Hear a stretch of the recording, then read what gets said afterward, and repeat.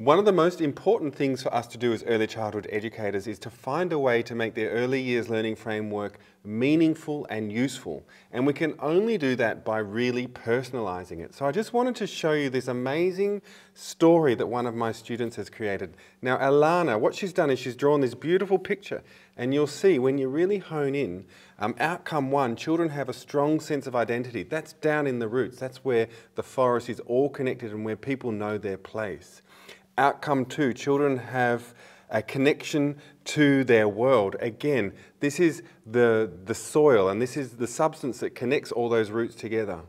And then outcome three, children have a strong sense of well-being, and she's put that up in the colours of the leaves. Again, you can tell whether a forest is healthy just by looking at the colours of the leaves. Outcome four is children are confident and involved learners. And again, what could be more appropriate than the trunk of a tree, a solid growth, something that is confident and standing its place in a forest. And then outcome five, children are effective communicators, and that's all the flowers, all the different types of plants, and all of the things that make up this ecosystem.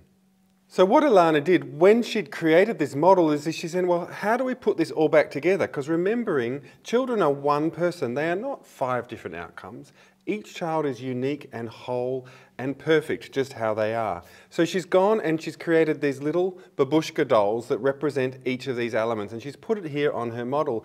And I guess that's a really useful way for us to remind ourselves how we can use the framework to unpack a problem or to find a solution, but we must always remember to put it back together, because we are working with one child. We are not working with different parts of that child. We are always working with a whole child as they present to us in that moment. I hope you enjoyed this.